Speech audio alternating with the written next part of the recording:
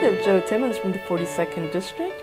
I want to ask you about the experience of being a vice chair in the Transportation Committee. You are one of three. That's right. I'm honored to be a vice chair on the Transportation Committee.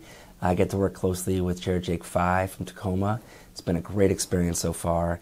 It's thrilled to work with Dave Paul and Brandy Donaghy, as well as my other vice chairs. It's been a great experience. The state passed the Move Ahead Washington transportation package last year, monumental investment in our state's transportation infrastructure, and I'm excited to be working on how those projects can come to fulfillment, including in my district over the years ahead. And secondly, I wanted to ask you about the State Medical Reserve Corps. Yeah, actually, we're going to be changing the name of it to the State Emergency Medical Reserve Corps. Very excited about this bill. It's House Bill 1452. Just testified in the Healthcare Committee on this bill.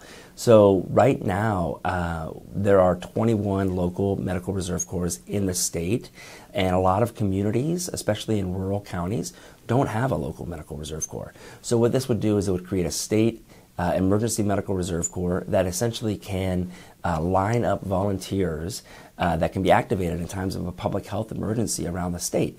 The timing couldn't be better in terms of we learned a lot from the pandemic, and one thing that we learned is that volunteers are invaluable in responding to public health emergencies. So this state emergency medical reserve corps will be built out under the Department of Health and can be activated in times of a public health emergency.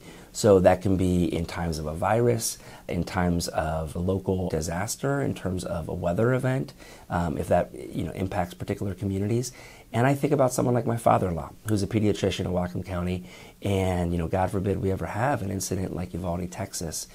He could be activated in times like that to be a second wave to emergency responders to provide relief in local communities across the state.